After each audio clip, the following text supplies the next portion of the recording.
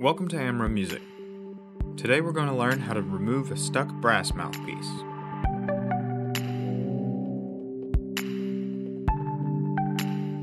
If you're a brass player, you've probably had this happen to you before.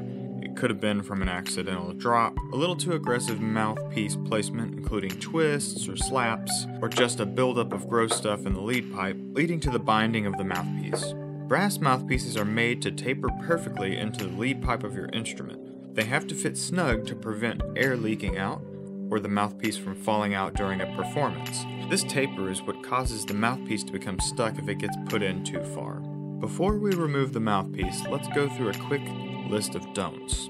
Don't ever use pliers or vice grips, no hammers, no brute force.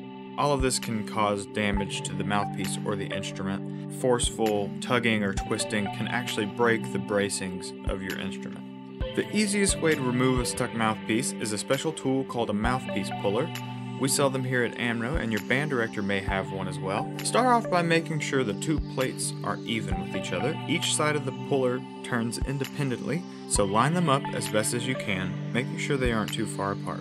The movable plates on the bottom of the mouthpiece puller should be secured around the mouthpiece in front of the receiver of the instrument, and the cup of the mouthpiece fits in the cutout of the upper plate.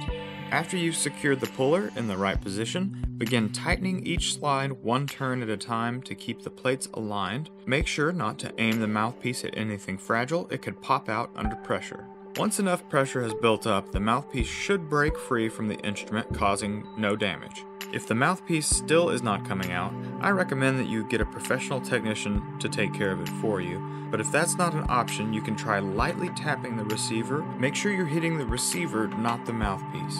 A lot of small taps is much more beneficial than any amount of hard hits with anything. The smaller taps help vibrate the tapered mouthpiece back out of the instrument. As a last resort, you can apply a small amount of braking oil and then heat and let the instrument sit in the puller overnight. If you have any questions or want to see anything else about instrument maintenance, leave us a comment below. That's all for now. Have a musical day.